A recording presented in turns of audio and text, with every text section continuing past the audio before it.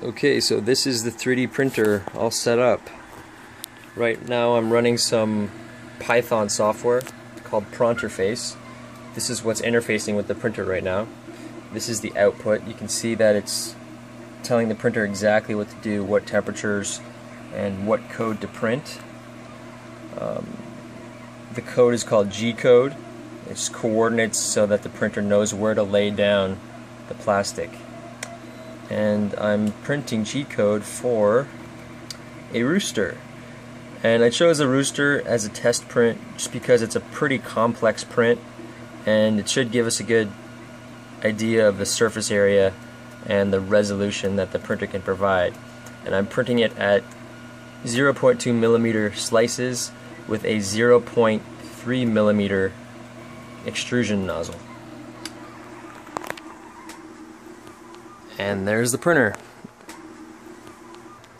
It's about 3 feet wide and 2 feet deep. The total print envelope is 12 by 12 by 12. And there's the rooster coming to life. Kind of looks like surface mountain topography. And there's the hot end laying down the plastic. Those sounds you hear are the stepper motors operating at different intervals based on the coordinates it's being sent to lay down the plastic. There's a little fan there blowing air onto the hot end to increase the glass temperature.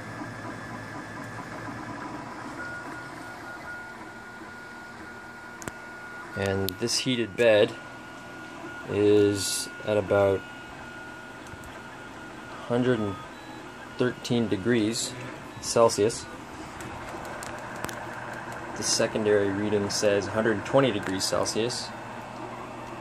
The 240 degrees is the melting temperature of the extruder and the plastic being extruded through the hot end. And right now I'm going at 76% normal speed just because it's a more complex print and I don't want any sudden movements to wreck the print. This white layer on top of the glass, that's a mixture of ABS plastic dissolved in acetone, and what that does is gives it a nice sticky surface for the print to stick to as it's being printed. There's the microcontroller, just temporarily labeled up, and these 3 switches control power to the different components. So this controls power to the motors, this is the secondary heat bed, and this is the primary heat bed, and the hot end. So for example, if I wanted to turn off the heat bed that's on right now, just like that. There's 2 more lights underneath just for decoration to indicate that the bed is on and it's hot. It's very hot.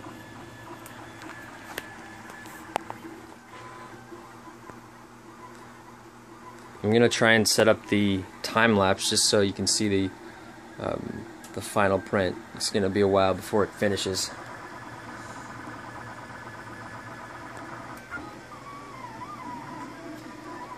And that's it. Hopefully be printing some cool stuff. It's not quite finished yet. I'm going to be adding some panels around the enclosure to keep the heat in. I'll add a few more things to it.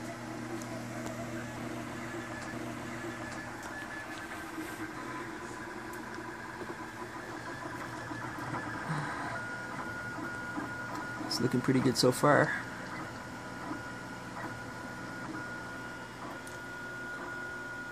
Turn on the time lapse.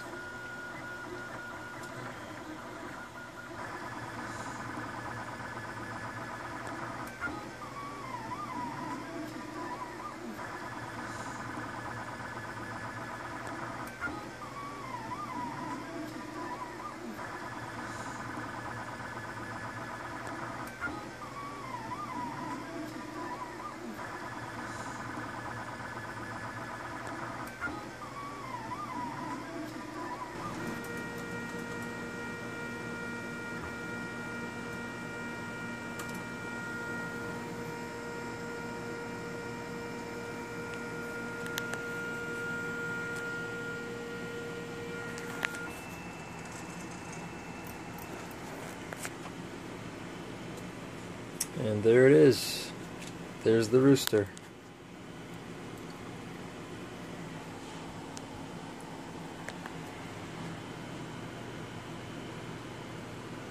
Maybe not 100% perfect, but more than adequate for what I need.